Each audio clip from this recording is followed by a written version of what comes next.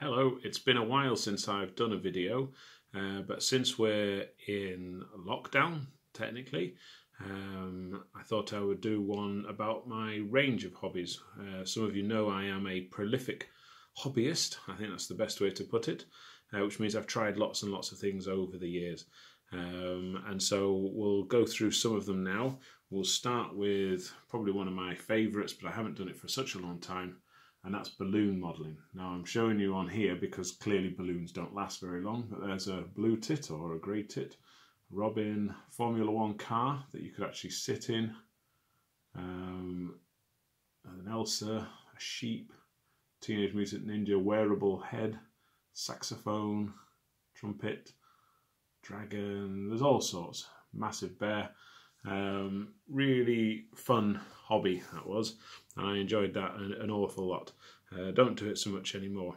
The other sort of main one I was into was wood turning, and particularly I turned wooden pens using kits.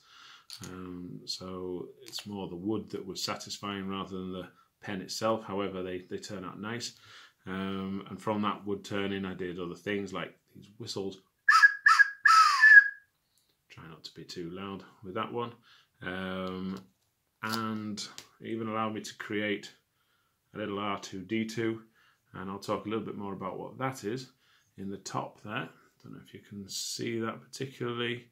It sort of clouded when I put the resin in, but that was an X-Wing fighter made out of clock and watch parts, and that was something else I got into. So here is a dragon that I made. If I put my hand behind, maybe you can see that a bit clearer. I've made a whole load of things, but a motorbike there. Again, if I put it on the black of my top, you can maybe see that, out of clock and watch parts. So that was a fun hobby. And then with the woodwork, I sort of branched out a little bit, made things like this on the bandsaw. I also made, with the plastic and the wood, these little phone stands. So what you do is you put it on the table, your phone sticks in there and props up. It's quite a nice little keyring.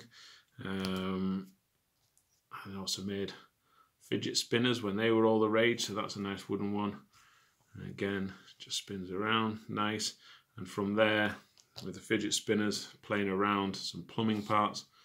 And again, you can create your own fidget spinners. Then what else have I done? I've done all sorts. With the wood again, started again into whittling, and this was one of my first whittling projects, a little bird that I whittled. And then whittled a whole range of people. And this is a little paper knife there. And got some other little people that I've done. Some ladies as well. Gentleman there. And my attempt at a sort of Magneto style figure there. Other wood thing that I created was this kaleidoscope. So again, a kit, and again it's one of those, bit like a, sorry, kaleidoscope, not a kaleidoscope, kaleidoscope, you know, through beautiful colours, spinning around there. With the carving, I also did a little bit of horn and antler work, partly because I got into stick making, and the tips of the antlers were left over, so walking stick making, that is. And you can see, I don't know if you can see on there, carved a little mouse into there, and it's also a good little whistle. What else have I got? Other hobbies that I spent a long time on were coin rings. So turning coins into rings. You punch a hole out the middle. I've done a whole video, a separate video on this. And from there, I also got into making little cowboy hats out of coins. You can see that clearly. And also a little bell. This is made out of the old half pennies, English half pennies. And a bit from a clock, a winder from a clock. Also, with some of my weird hobbies, this started out life as opera glasses, and it unscrews now to show that I've turned some of the lenses over, and I've got one of my spinning tops inside. I didn't make the spinning top. I purchased this one, but it's great for carrying around and sitting on a table and spinning in those quiet, dull moments. So that's another thing that I created. I also got into a time where doing sort of a lot of work with paracord, making various paracord items. I also created some bracelets and things out of balloon parts. So all the leftover bits of balloon you put together on a bracelet, and actually use the balloon itself as well as the elastic band. And some of those can be nice and bright and colourful. So I enjoyed making those for a bit, as well as a way of using up my scraps from my balloons. I also got into soap carving. And this is a soap carving I did quite some time ago. It's actually of the place I work. It's the main school building. So I enjoyed making that. It took about an hour to carve with the various little tools and knives. So that was I did a 100-day challenge, and this was day 100, and I thought that was a suitable place to stop. And then more recently, I've got into things like Hot Wheel cars, stripping the paint off and then repainting them. So this is one I've repainted. I also collect them, sort of, and they're sort of displayed on my garage wall. And I also started to create sort of custom cards as well. So this one is for the martial arts school that I go to, and I put on some specific decals onto the car as well. So that's probably one of my more recent hobbies. Another random thing that I did, which is also good fun.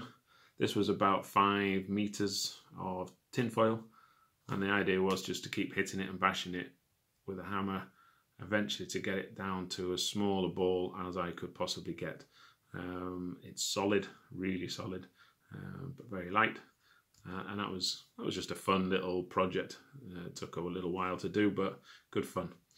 I also play the ukulele every now and again. I pick up the harmonica every now and again. I do axe throwing, which I'm not going to show you, but I'm a member of the UK Knife, Axe and Tomahawk Throwing Association. I play the harmonica, I think I've maybe said that.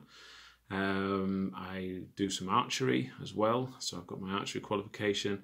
Tons and tons of things. I'm not adverse to having a go at things. If there's a new hobby to try, I'll probably give it a go.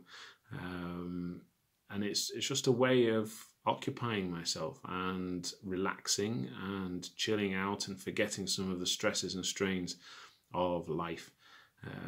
Because, you know, it can get weary sometimes, but we have to find ways of coping, and that's one of my ways of coping, is to actually go and do things and get on with things.